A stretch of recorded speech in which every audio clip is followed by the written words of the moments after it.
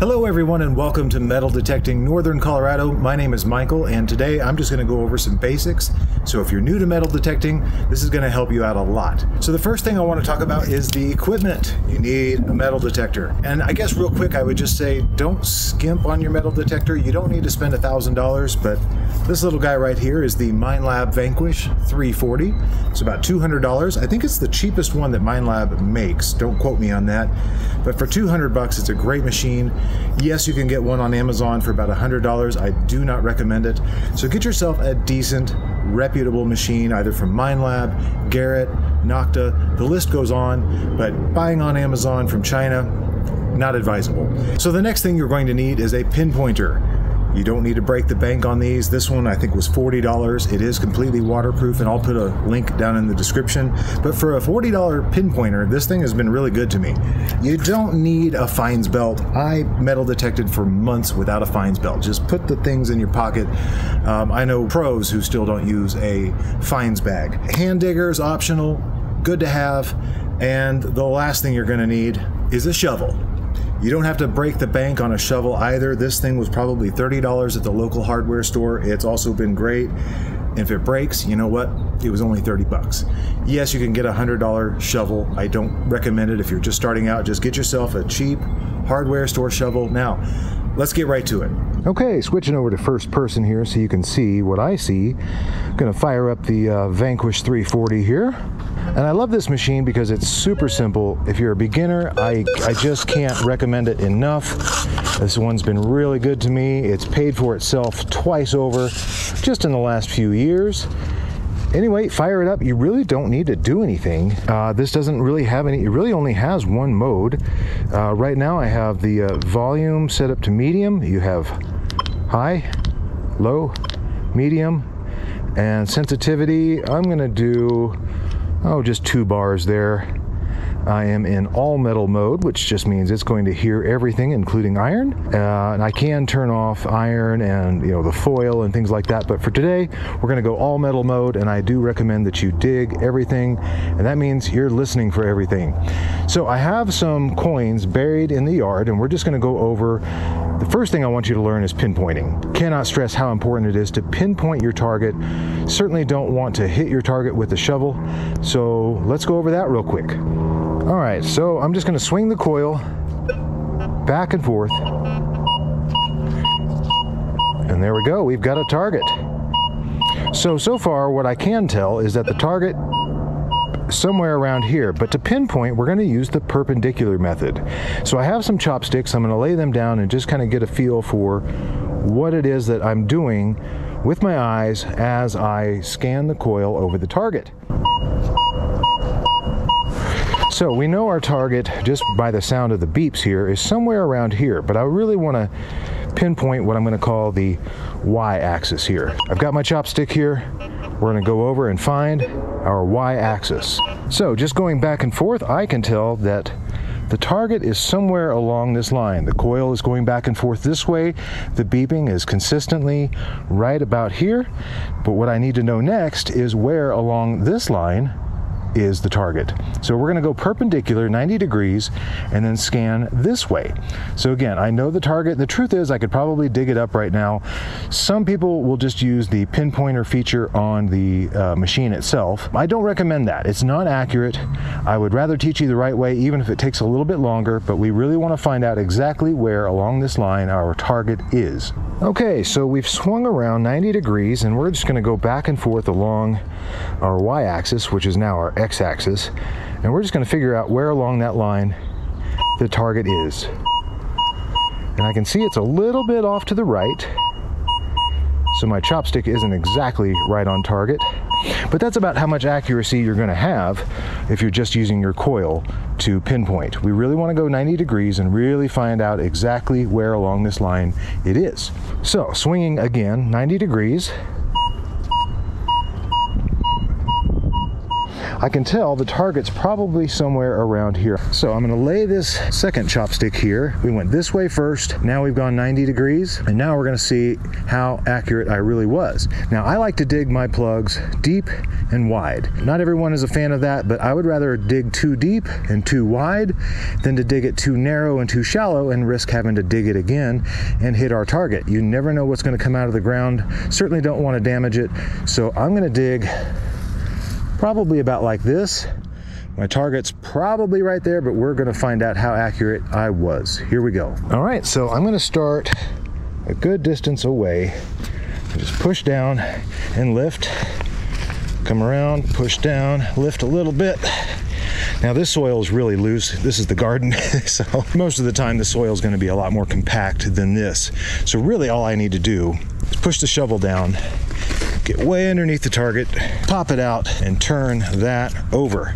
So with any luck, our target should be somewhere in what would normally be a plug. Again, the soil's pretty loose here. Now it's time to get out the pinpointer and find out exactly where the target is. All right, so I got my little carrot turned on here. It is in beep mode, so if I come over here, we know it's working. Every now and then I will check against my ring just to make sure it is turned on.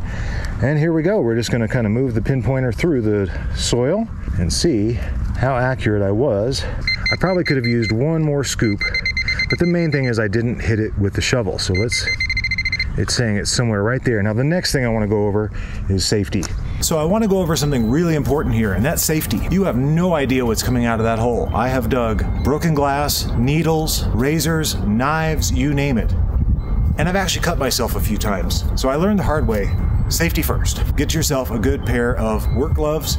Again, you just have no idea what's going to come out of the hole. Now, I know what's in the hole because I put it there. Let's get right back to it. Okay, so I got my gloves on, safety third. Here we go. I think the target is right there, so I was pretty close in the pinpointing. I'm just going to pull out a clump of dirt here, kind of throw it out there and see, did we get it? We did. Can I find it? There it is. What do we get here?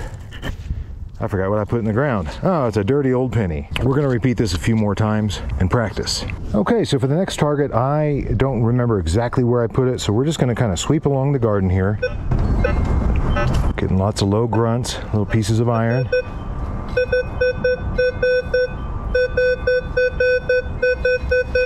Okay, I've got a target here, and I did not put that there, so this is gonna be interesting. All right, so I know the target is somewhere along this line. We're gonna go perpendicular once again. Okay, and it seems that the target would actually be somewhere along this line, so I'm gonna move that one over. Let's just double check. All right, go perpendicular again. I'm going to make an adjustment there. I think it's somewhere right there. Let's grab the shovel and find out. All right, so I'm just going to dig right around here. Move the dirt over. I'm going to grab the machine and see, is it in the plug or is it in the hole? Okay, it is in the plug. We got it out. So now, grab the pinpointer again. And let's just see. I'm going to move the coil away from the pinpointer. Otherwise, this will make my machine go crazy. And we're just going to... Oh, I hear something. And again, I did not plant this, so this is going to be interesting to see what comes out of the garden. So just kind of following the sound of the beep. It's easy to lose. It happens to everybody. Oh, there it is. Tiny little piece of what looks like scrap aluminum. Huh. Well, either way, pinpointing worked, and one less piece of trash in the garden. Okay, so last target. This time I'm not going to use the chopsticks. We're just going to kind of eyeball it because we're not going to carry chopsticks around with us. I've got a target here.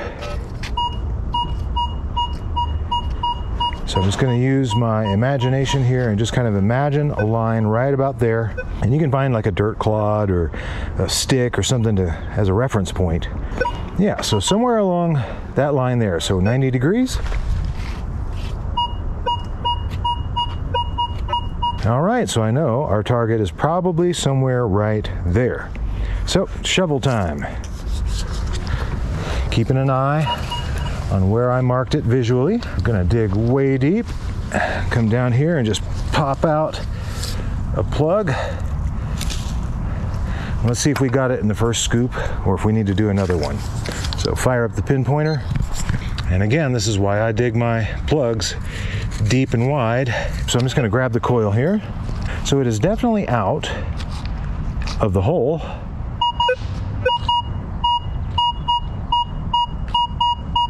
And so we know our target is somewhere here. I went back and forth with the coil this way.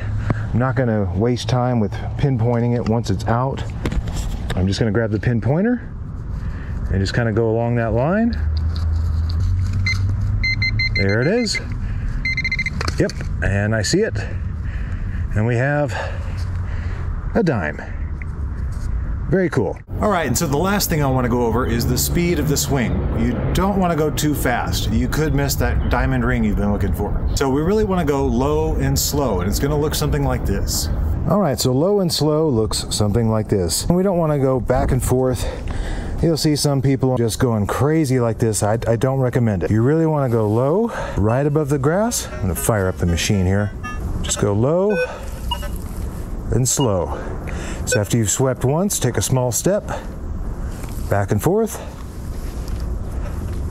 Now, the only time I might go a little faster is if I'm just trying to scan for what they call hot spots. We're just looking for targets in general, listening for those beeps. But as you can see, what I'm doing is I'm just taking one swing left to right, and then I take a step forward. One more small step. Now I'm hearing lots of little pieces of metal here. I'm just going to ignore those. What I'm listening for is a really loud, consistent beep. Now I've done the backyard multiple times, so I know there's not much left out here. What I really want to go over is just what a low and slow swing looks like. Back and forth, small steps, kind of like you're mowing the lawn, but with a pair of scissors. That's about the speed we're moving here. All right, and so as we're going low and slow, what we're listening for is just repeatable signals. If the numbers or the sounds are jumping all over the place, I'm probably going to skip over it. I normally recommend to dig everything, but for today's purposes, we're just going to go low and slow and listen for something repeatable. As you can see, or as you can hear, we got a grunt and a high tone. Not really repeatable. Got a faint something there.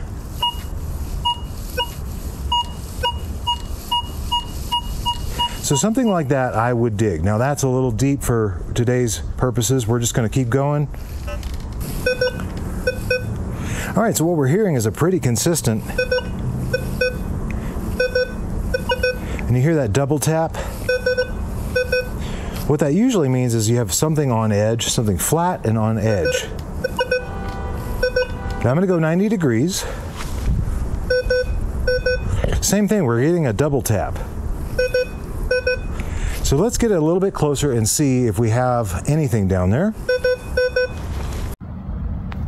Okay, so getting in a little closer here, see what is making the metal detector go crazy and give that double tap. Is we have a nickel standing on edge, and this is going to happen in the ground. Not all coins are laying flat in the ground.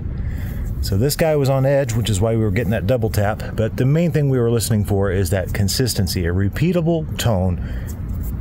And there we go. So I realize this video isn't going to answer all of your questions. There's no one video that's going to answer all of your questions. So my advice is to keep watching videos just like these. You know, you ask 10 different people how to do anything, you're going to get about 10 different answers. So keep watching YouTube, practice, practice, practice, dig everything, and we'll see you next time.